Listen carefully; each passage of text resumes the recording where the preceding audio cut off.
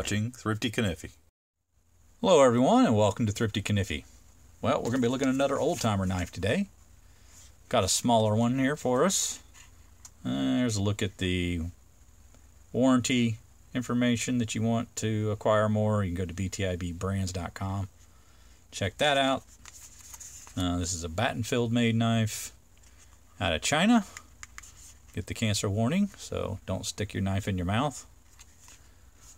And there's the barcode and the model number, 106OT. The 106OT is this little fella right here. It's called the Grandad's, and it's 2 3/4 inches long. Pretty small knife. Very, very good for the fifth pocket. And let's look at some of the details here. So we've got a sawcut Delrin handle. You can see it sort of smooths out on the edges and it ramps up towards the middle of the knife. Gives it a little bit of a swell there.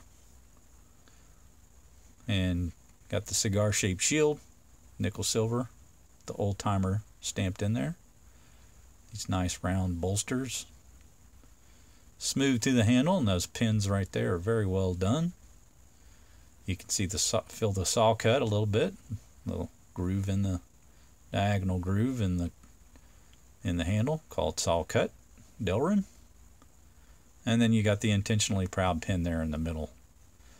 The edges feel really smooth. It's like it's gotten a little more attention to detail on this one. It just feels smoother than some of the others I've received. So they did a really good job. Then there's brass liners on this one, stainless steel springs, heat treated springs, and then not really seeing any gaps there. Corners look pretty solid, just ever so slight maybe down here on the bottom left, but man, those corners look pretty good. No gaps in the springs.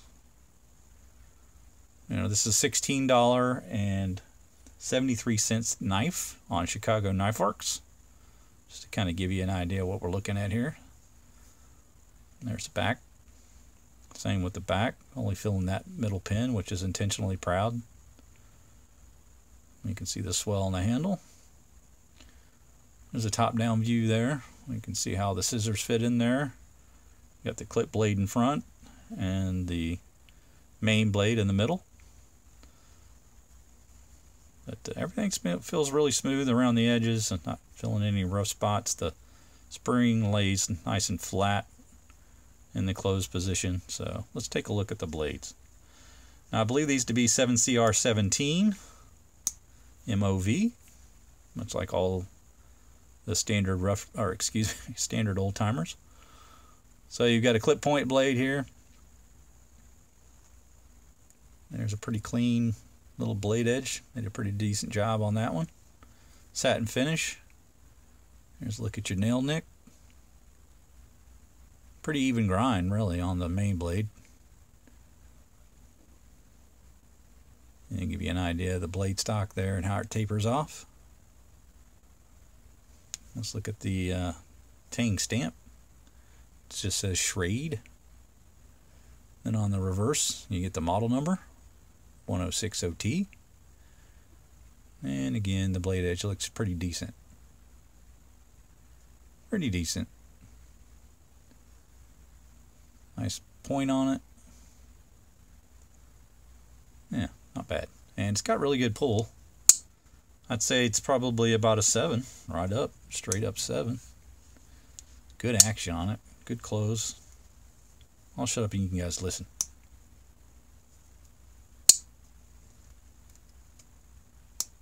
That's really good action for a small knife like that. I'd say it's even better than that case that I recently reviewed. So, yeah, you do get some really good action. Now, the only thing is that the blade, the nail nick is a little bit on the low side, so it takes a little more effort maybe to open, but it's not that bad. They kind of overlap there, and you can see where that pin blade kind of forces them to put the nail nick towards the rear of the blade. But that's okay. All right, let's look at the pin blade. Now, one thing I notice is that when you open this particular blade, it does catch a little bit on the nail nick or something there. doesn't open cleanly. But you can kind of just hear it snap when I open it. Listen.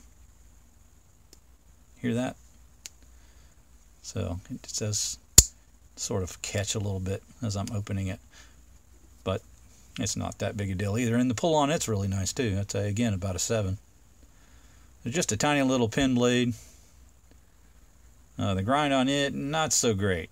I think we got a Friday at 4:20 p.m. kind of grind on this one, if you know what I mean. Because that one's kind of wonky. Little wonky on this side.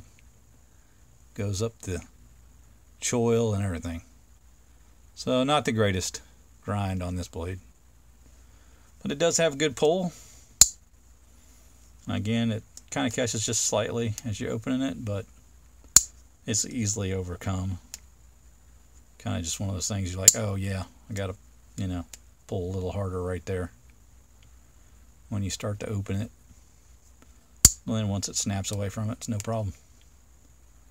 Alright, let's look at the measurement on that guy. This one's, we'll call that 1 3/8, and then it's got a cutting edge of about 1 1/8. Again, 7CR17 mauve blades. No tang stamps on this particular blade, but you do have that little nail nick.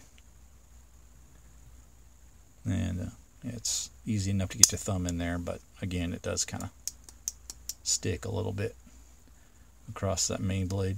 I'm not seeing any blade rub. I think it's just maybe catching a little bit on the nail nick of the other blade. I don't know, a little weird, but you got a little notch in there, you can see. Makes it easy to access that nail nick on this one.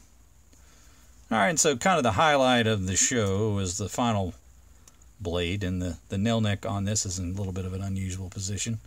Kind of have to learn where that is. It's right up here at the front. And then you just kind of hold that together and snap that open. Good pull on it. I'd say it's about a 6. And you get these little scissors here. Now, I don't think they're going to compete with Victorinox scissors. I think their Victorinox scissors are pretty phenomenal. But they're not bad. I've seen a lot worse. And we can give this a little cut test. Got some paper here. And you can see they're plenty enough sharp to cut through some paper. No problem. But, probably won't hold the edge quite as well as maybe the Victorinox ones will. Hard to say, but they do such a great job. It's hard to compete. But good spring action there. Not having any issues there. Well lubricated. Everything seems to work really well. And there seems to be more polish on the scissors than the other blade. The other blades were satin. This has almost got a little bit of a sheen to it. So it kind of stands out. More of a mirror finish type deal. But the pull on it again is like a 6, 6.5, so nice and firm. Good snap. Good lockup. Very usable scissors. Got a nice handle to hold on to. And then just scissor away. So yeah, pretty decent little knife. Little old timer. Again, $16.73 on Chicago Knife Works. A little more expensive elsewhere. You might have to pay $19 something like that. $18 something on Amazon, something like that. But yeah, it's under $20. And get a nice little fifth pocket carry with a pair of scissors and a couple of little blades. Pretty useful knife. So there's my review of the Grandad's Old Timer 106OT. Hope you enjoyed the review, guys. If you did, make sure you like, subscribe, and hit the bell to be made of very many more videos to be made. And we will see you next time. Take care.